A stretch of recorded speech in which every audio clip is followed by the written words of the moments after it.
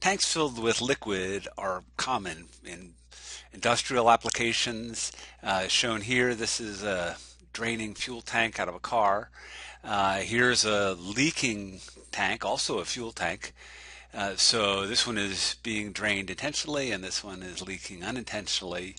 Here's a large storage tank, probably also actually storing fuel in here.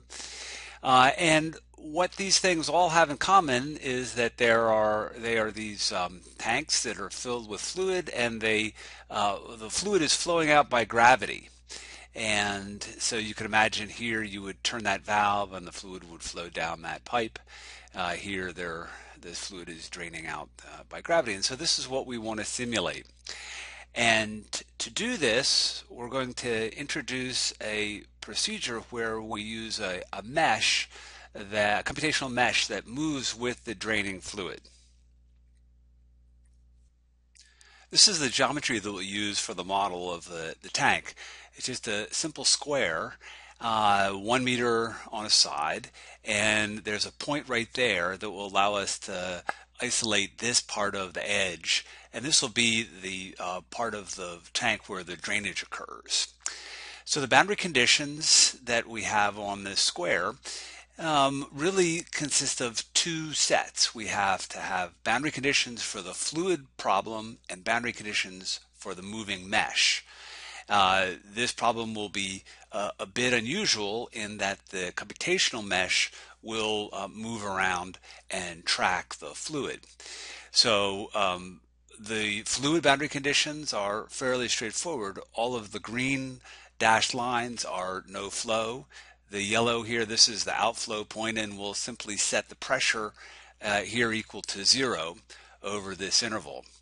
At the surface up here, we'll set the surface of the fluid here equal to 0, and we can also put surface tension on there. But primarily, we're going to be thinking about this. It's fairly large, so the surface tension won't really affect it a great deal. So the fluid boundary is that the pressure is equal to 0. There'll be atmospheric pressure here, and so because the fluid pressure is only constrained, this boundary can move around. And indeed, that's what we see in tanks. Now we need another set of boundary conditions for the mesh. The mesh is going to move, so we have to tell it what happens at the boundaries, and along the green boundaries and along this yellow one, we're going to constrain the velocity of the mesh to 0, the normal velocity. So basically the mesh, the velocity of the mesh in this direction is 0. It can slide this way parallel to the boundary, but it can't move that way. And then up here along the red boundary, this is the free surface, and the mesh velocity normal to the boundary will be equal to this. This is the velocity in the x direction, and that's the component of the normal vector, normal to the boundary in the x direction, and the velocity in the y and the component of the normal vector in the y direction. And so this we will say is the normal velocity of the mesh. This is a boundary condition for the mesh. And basically what this does is it couples the mesh to the fluid and allows the mesh to track the moving fluid surface. Okay, so this will be how we set up the model. Here's the COMSOL model that I set up to solve this problem.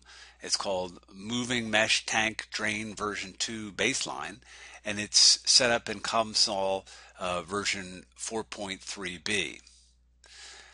The geometry consists of this 1 meter square subdomain, and we just put a point right here at this location. The physics that we used is the laminar two-phase flow moving mesh, and we can see where that came from if we go to add physics down here to multi-phase flow, and this is in the multi-phase flow category, and it's a two-phase flow moving mesh. So we add that to our model, and that will give us these physics. So here's what we've got. These nodes right here are the defaults. And so we just say that it's free deformation. We select that. Prescribe mesh displacement. We override all of the boundaries. This is the default boundary condition for the wall. We'll override that. And so it doesn't matter what's there. And this is just the fluid properties for the laminar flow physics, and we need to give the density and the viscosity here. Initial values, in this case I'm going to give the fluid a density so it will flow out by gravity. So I assign the initial pressure equal to the unit weight, which is the gravity times the density times the depth. So since the height here is 1, 1 minus y is equal to the depth. So this gives us an initial pressure. And then the rest of this are the boundary conditions. And remember, we need two boundary conditions, one for the fluid and one for the mesh. So the first ones that I have here are for the fluid. We have an outlet boundary condition right here where the fluid will flow out, and we're assigning a pressure there equal to 0, just atmospheric pressure. And then these other boundaries here, the walls of the tank, are these Navier slip boundaries. And the upper boundary is an external fluid interface where we'll assign an external pressure, and we'll also use surface tension right here. So these nodes right here are what define the fluid boundaries. Now this one defines the unit weight of the fluid, the volume force, and I give it just here the unit weight, the density times the gravity. And then these two here are the velocity or the boundary conditions for the mesh. And so the upper boundary has a prescribed normal velocity of that. This is the fluid velocity that the mesh is tracking. And the prescribed mesh velocity on everywhere else is equal to 0, normal to the boundary. And let me show you how I put that in there. I go to moving mesh, prescribed mesh velocity, and then I selected a boundary, and the default is that the x and y velocities of the mesh are 0, but what I want to do is switch here to the boundary system and uncheck. This is the tangential velocity, and here I'm now prescribing only the normal velocity. So that's how I set those nodes up there. Okay, so we can take a look at the default mesh, and we're ready to run it, and let's give it a try.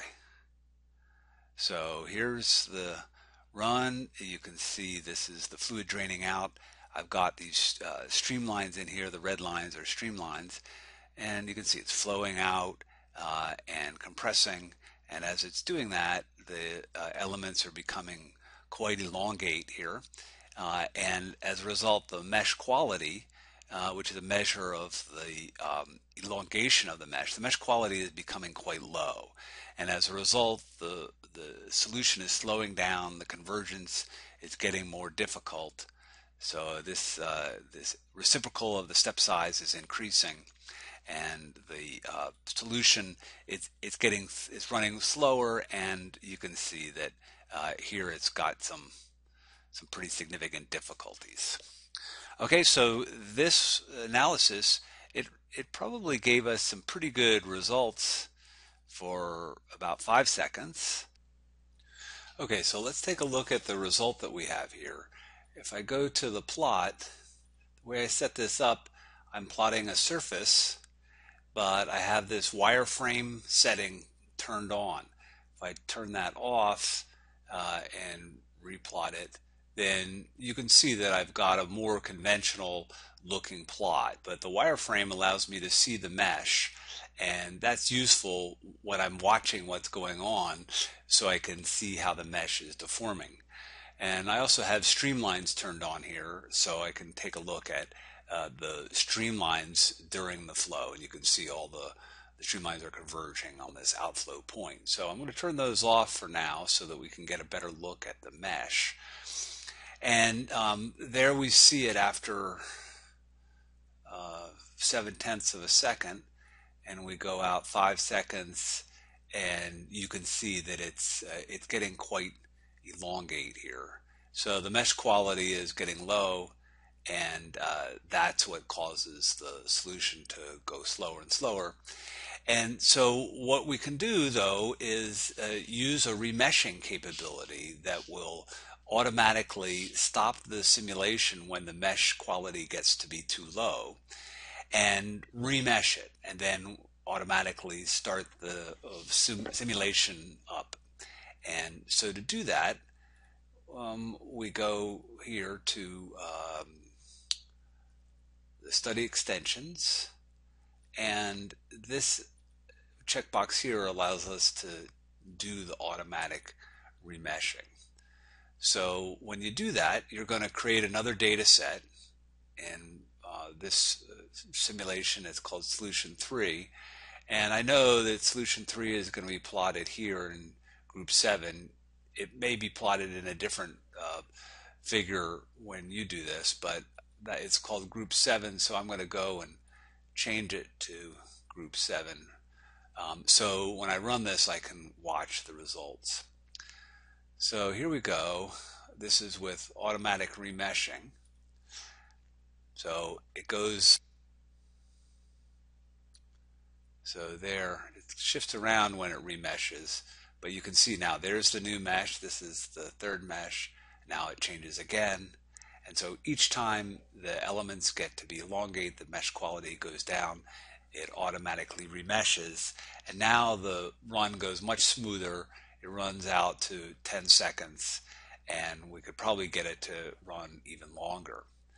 So one thing though that I should point out when you're doing this, if you go here to the study and go down here to automatic remeshing, open this up, and you come down here, see this consistent initialization, that's turned on. It's on, but ordinarily when you first start this, it'll be off. And if it's off, you're going to have some difficulties probably. I'm going to go and repeat this with the initialization, automatic initialization turned off. And let's see what happens now. So there's the model. It goes, and now it's going to remesh. There's a new mesh. It keeps going, and there we go. So there's the error, and use consistent initialization, then I can get it to run. Okay, so that's a quick introduction to remeshing. This gives you quite a nice capability to run models where the shape changes and the mesh changes in response